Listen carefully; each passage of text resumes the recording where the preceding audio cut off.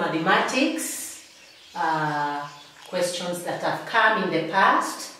And today we are going to deal with indices, the topic indices. We are going to have part 1, and then after some break we'll have part 2. Welcome. So let us start with some review of the topic.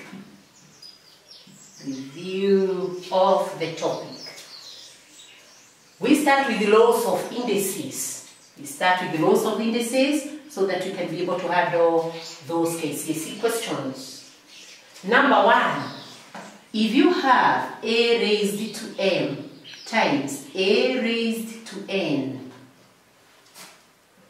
the first law of indices, a raised to m times a raised to n gives us what?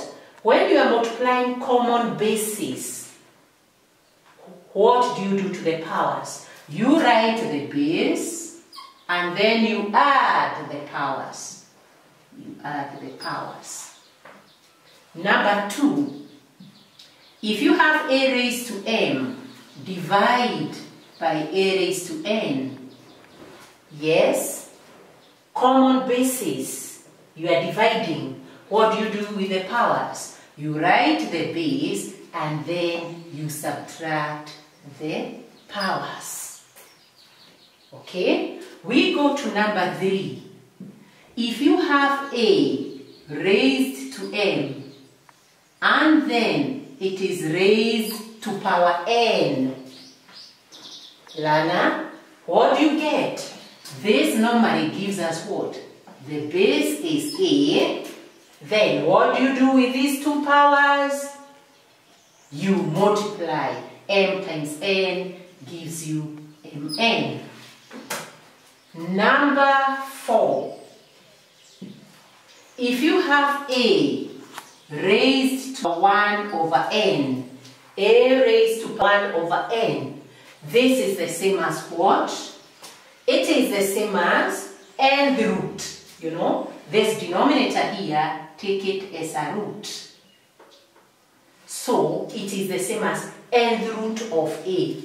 So you write n the root of a. Number 5.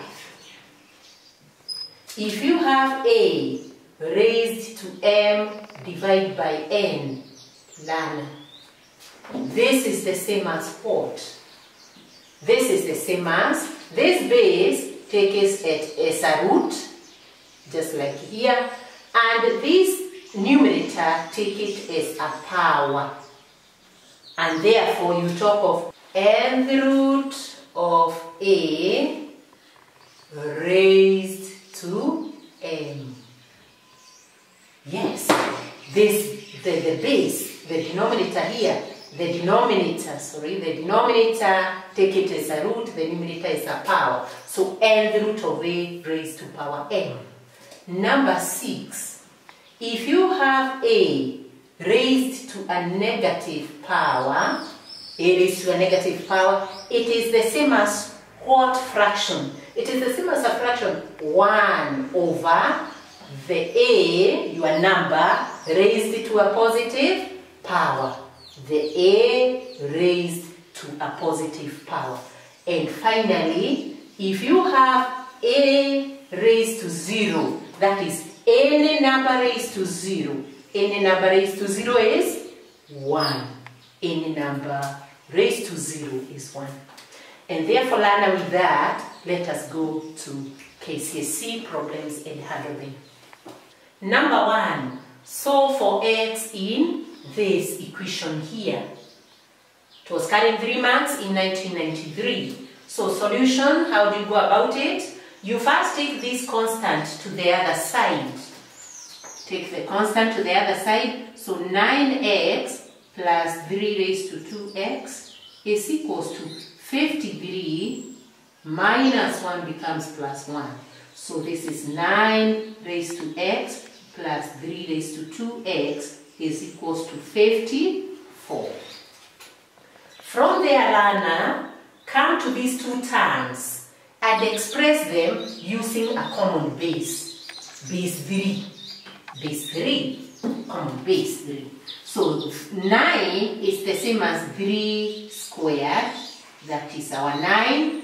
And then it is raised to x.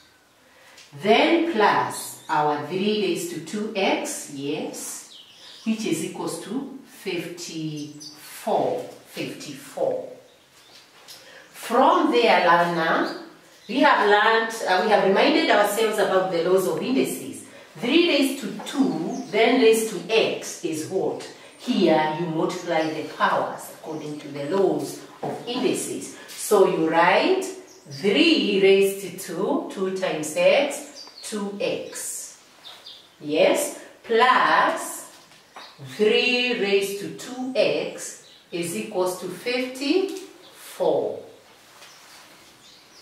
Look at these two terms, they are the same. So you come and say, let 3 raised to 2x be y. Let it be y. Then come and substitute your y's here. This is y and this is y. This is y and this is y. So you talk of y plus y is equals to 54. Y plus y is 2y is equals to 54. And therefore to get y, you divide both sides by 2. So y is equals to what? 27. But we didn't want y, we wanted x. We were solving for x. So you come back here. Your y is 3 raised to 2x. So you come and write your y is 3 raised to 2x is therefore equals to 27. Then express these two using a common base, 3. So you write 3 raised to 2x is equals to 27 is 3 raised to what? 3 raised to 3.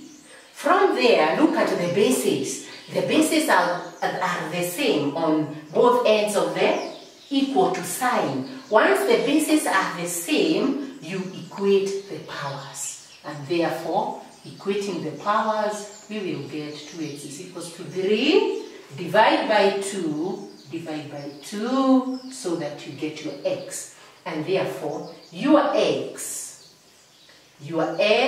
is equals to 3 over 2, which is the same as 1 whole and a half. 1 whole and a half. Yes, and that is that. We go to question number 2. So question number 2. Find the value of x in this equation here. Format, it was there in 1995. So what is the solution? What is the solution? What is the solution to this equation? So, learner, you come direct and get a common base for these two. And the common base would be 7. So this one would be what? 7 squared is your 49. And then this 7 squared is raised to x plus 1. It is raised to that power. Plus 7 raised to 2x is equals to 350. Come to this one and deal with the powers here. According to the laws of indices, you multiply these powers. So you'll have 7 raised to what? 2x plus 2. 2x plus 2. Plus 7 raised to 2x is equals to 350. Good. We go to the next step. Come to this term here and separate it through here. 2x plus 2. Separate it according to the laws of indices. We can write this as 7 raised to 2x times 7 raised to 2. Look at that, learner. 7 raised to 2x times 7 raised to 2. Common base, 7. Then you do what to the powers? You add. So this is the same as this, using the first law of indices. Plus 7 raised to 2x is equals to 350. Yes, Lana? So if you look at this now, you have 7 raised to 2x there and 7 raised to 2x there. A common term. Let it be y. So you come and write, let 7 raised to 2x be y. So where you have 7 raised to 2x, write y. Write y there. So you have y times 7 squared is 49 plus y is equals to 350. And therefore multiply out, this will be 49y plus y is equals to 350. This gives you 50y is equals to 350. Okay. Divide both sides by 50 to get y. And therefore y will be equal to what? 7.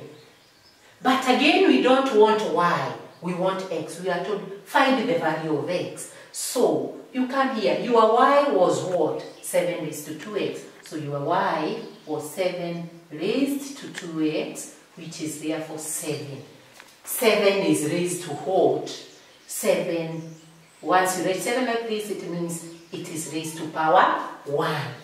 Again, look at this learner. You have common base at the on the edge of the equal to sign. 7, 7. So once you have common bases, you equate the powers. 2x is equals to 1, and therefore divide by 2, divide by 2. Your x therefore is equals to a half. Your x is equals to a half. Good. Thank you, Lana. Let us meet for the second part of indices after some break. Good.